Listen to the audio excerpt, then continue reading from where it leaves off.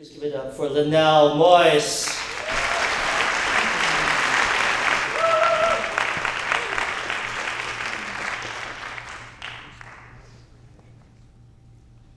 Mud Mothers.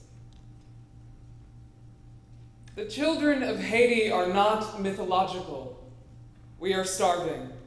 We're eating salty cakes made of clay. Because in 1804 we felled our former slave captors, the graceless losers sunk vindictive yellow teeth into our forests.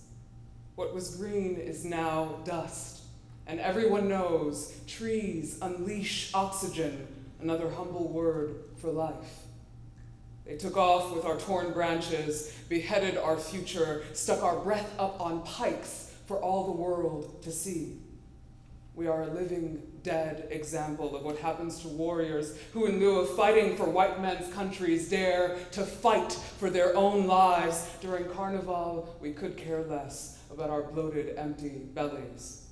Where there are voices, we are dancing. Where there's voodoo, we are horses. Where there are drums, we are possessed with joy and stubborn jamboree. But when the makeshift trumpet player runs out of rhythmic breath, the only sound left is guts grumbling, and we sigh to remember that food and freedom are not free. Is Haiti really free?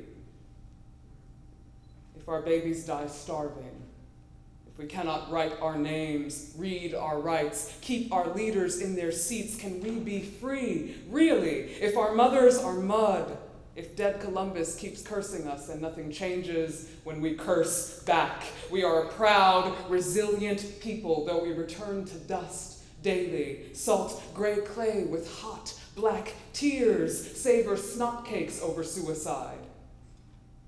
We are hungry, creative people. Sip bits of laughter when we are thirsty. Dance despite this asthma called debt, congesting legendarily liberated lungs.